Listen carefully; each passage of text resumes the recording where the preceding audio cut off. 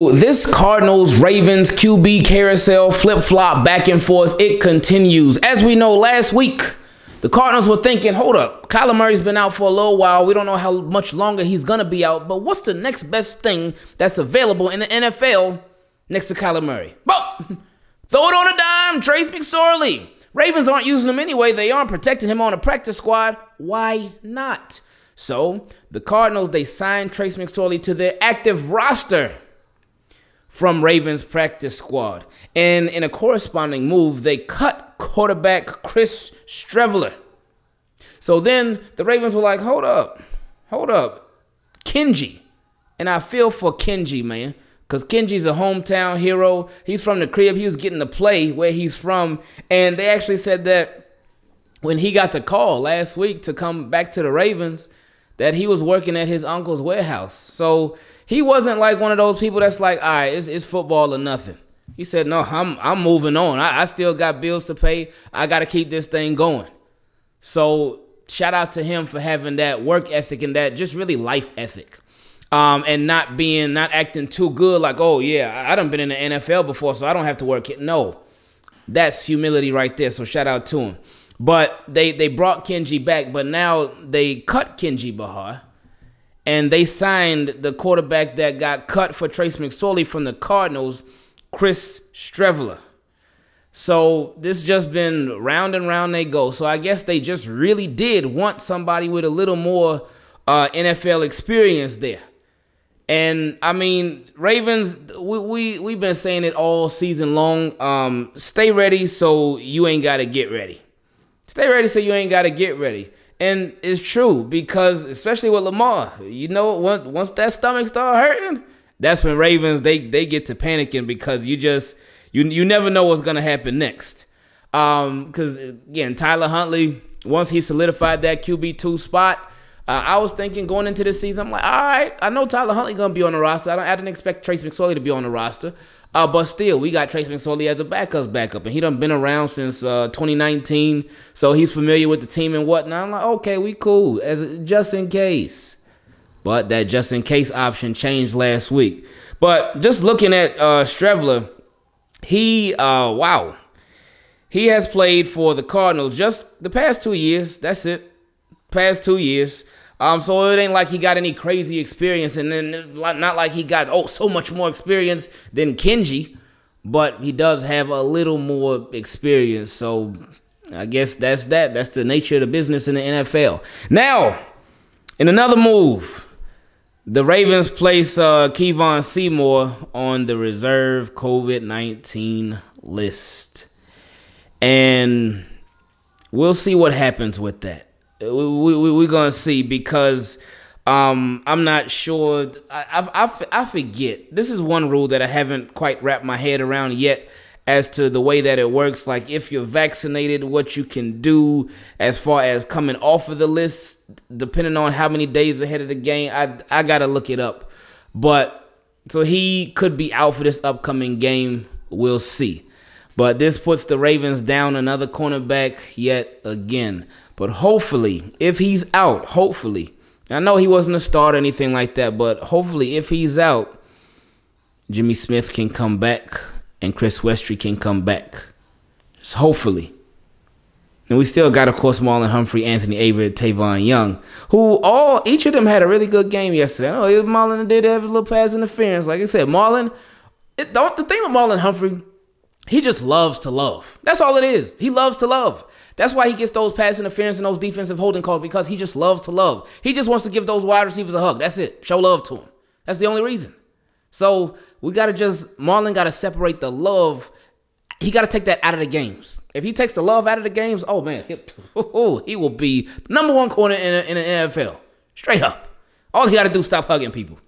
But anyway, with this COVID list, speaking of the COVID list, TJ Watt, he got added to the COVID list today. So there was actually a couple of players from the NFL that got added to the list today.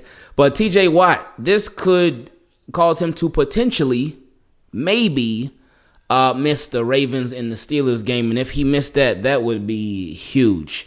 That would be huge. So we'll see what happens with that. Now, Harbaugh had a a little baby presser today.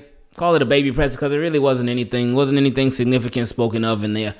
So that's why we didn't do a video on it or anything like that. But with Harbaugh, one thing that jinxes aren't real.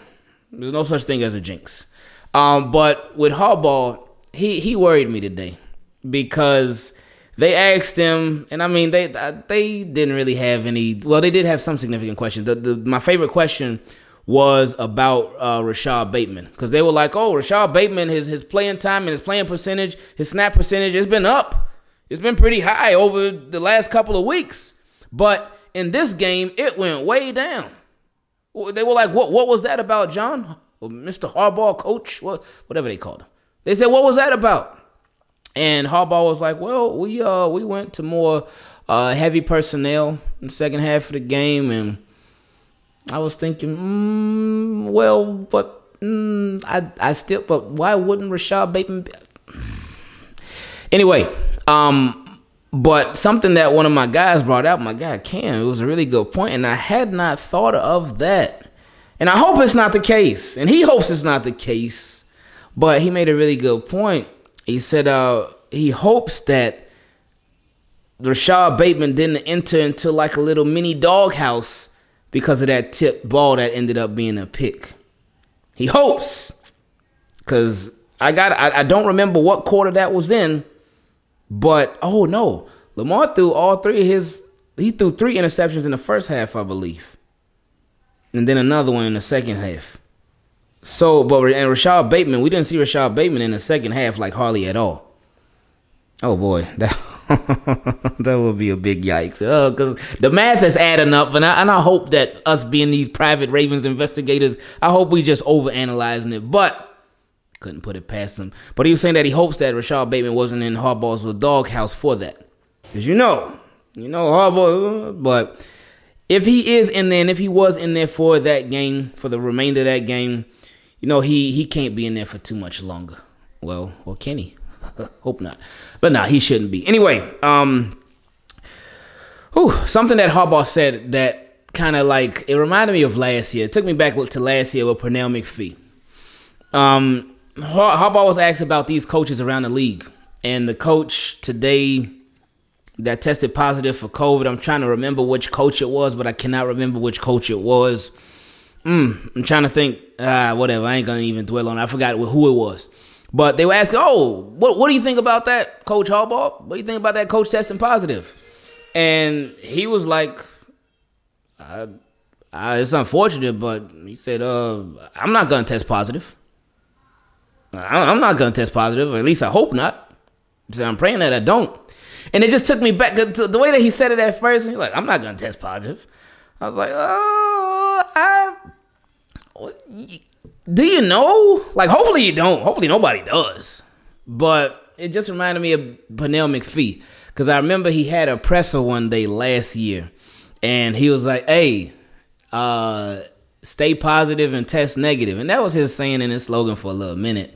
But there was one presser where he said it, and then a couple days later, they were like, oh, Pernell McPhee, he ended up testing positive for COVID. I'm like, oh, man. But hopefully Ravens, and really no team has one of them little crazy outbreaks like what was going on last year. Last year was crazy. Last year was COVID crazy. It was COVID crazy. That thing was wild. Especially, like, first it was the Titans when they were getting ready to play the Bills. But then Ravens were like, what? That's y'all little COVID outbreak? Please, watch this.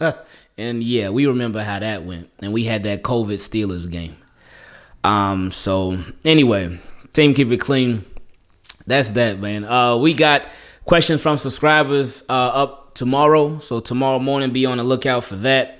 And y'all already know what time it is. Just keep your notifications on. Anything that goes down, you already know what time it is. I love y'all. Thank you so much for supporting. Thank you for watching the videos and sharing your thoughts respectfully.